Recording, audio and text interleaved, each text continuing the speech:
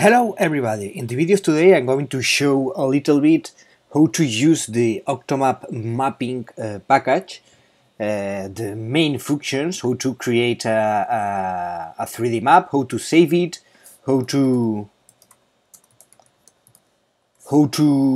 publish it. So yeah, the first thing we are going to need to do is to download the Octomap mapping package. In this case I'm using Indigo. So let's download the Octomap mapping package from the GitHub. Let's select here the Indigo Devel branch. There we are. And now let's put it in our simulation, in our workspace. So let's go to our workspace and clone it. There we are. So now if I refresh this, here we have it. Here I have my Octomap mapping packages. So yeah, the first thing I'm going to do is to create an Octomap, a 3D map. So let's come here to the Octomap server package, and inside this launch directory you will see several launch files. In this case I'm going to select this Octomap mapping launch file, okay? Now here this is very simple. Basically I will need to select an ID, a fixed frame. It can be ODOM, for instance. I can do it with the frame ODOM. In my simulation I have a frame which is ODOM. And you can also do it with a map frame, for instance, if you have a navigation system. In this case I'm going to use just the ODOM frame.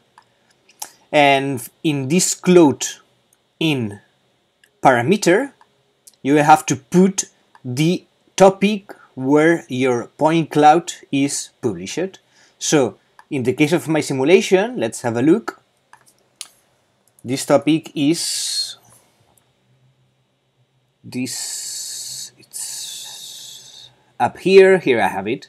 It's camera depth point. So let's select this topic, and I'm going to introduce this topic right here. So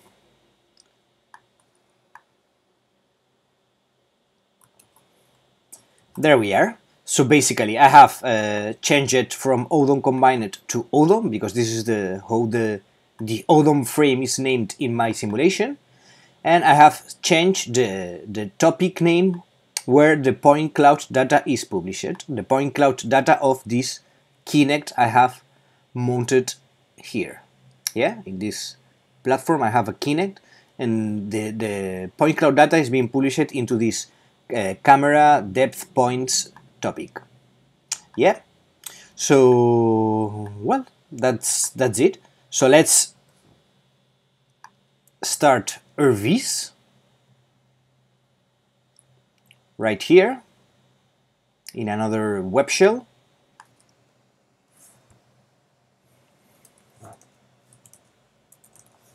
There we are. I'm going to start the Octomap mapping launch file. So ROS launch Octomap server Octomap mapping.launch. There we are. Excellent. So now let's open here our graphic tools window in order to visualize ROS. Here we have it. And now let's just select here the ODOM frame, which is right here. And I'm going to add a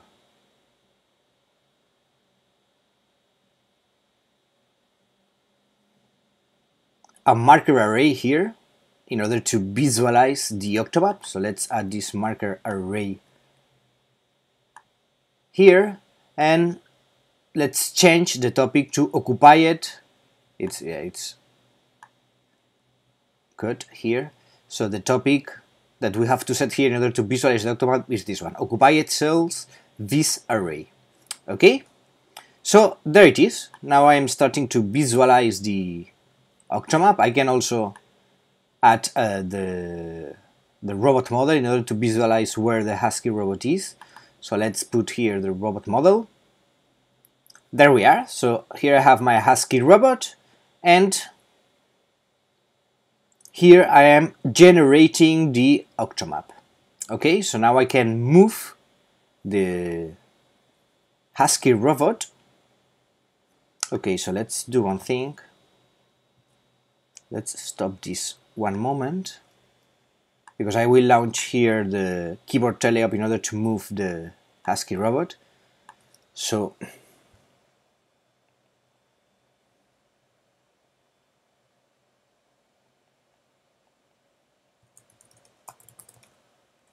I'm going to launch here the Octomap mapping.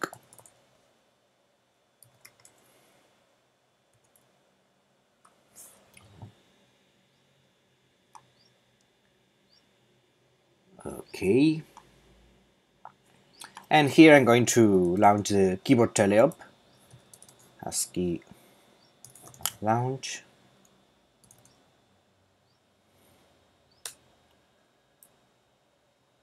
There we are. Great, so now I can freely move the Husky robot, and I will be generating the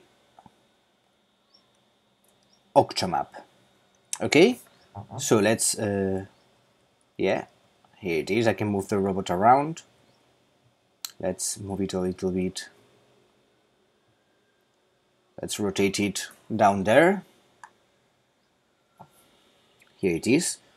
It may go a little bit slow because the point cloud data is hard to process. It's very heavy, so it may have some delay. But don't worry, just be a little bit patient and wait until the Octomap is loaded.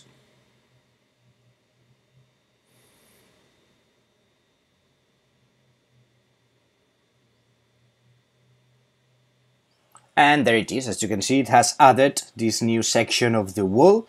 So now I will keep mapping this small room, and I will come back to you when I'm done. Okay, so see you in a moment.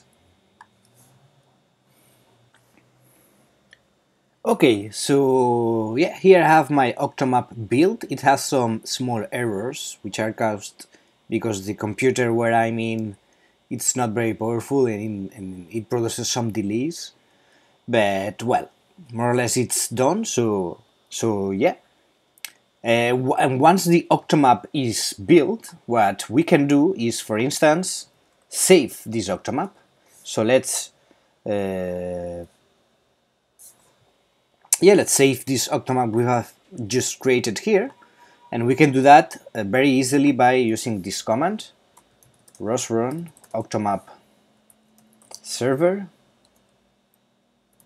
Octomap saver my Octomap.bt for saving it into a compressed binary file. You can also choose here the extension OT, and it will save a full probability Octomap. But in this case, let's do the compressed binary. So for that, we just do, this is very similar to the command we use to save maps in navigation, if you can see. So it's ROS run Octomap server, Octomap saver -f to introduce the name, and the name you want to give to your Octomap, and the extension. In this case, I'm going to save a compressed binary, so the extension will be BT.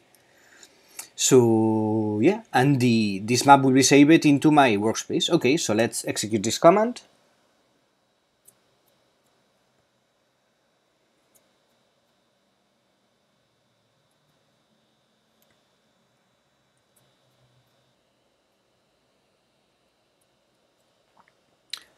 Okay, so great, here we have it, my Octomap.bt. Excellent. And also it will appear here in my source folder. If I do a rescan, I should have it, let's minimize this, somewhere here. Here it is, my Octomap.bt. Excellent. So yeah, we have created the Octomap, we have saved it. So let's now just see how to provide it. Okay, let's stop this. Here I have RVs, and here I have, okay, excellent. Yeah, well, let's stop it all. Just a moment. Okay, let's launch again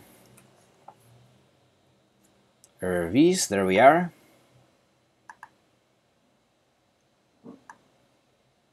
Let's select here again the ODOM frame.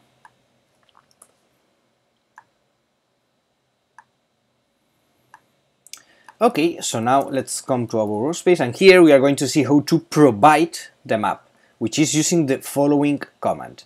It's ROS run Octomap server, then we're going to use the Octomap server node, okay, this one here, so Octomap server node, and now I'm going to select my Octomap BT file. There we are. And now let's add here a marker array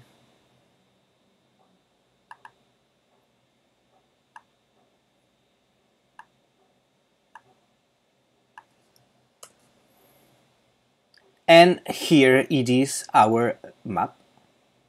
Yeah, so here we have the map we have saved, which is being provided, which is being published again by this Octomap server node here. Okay, so yeah, well, that's all. Some simple things to do with Octomaps. I hope this video helps you in some way, and please, if you have liked the video, subscribe to the channel, leave a like, and I will see you the next week. So goodbye.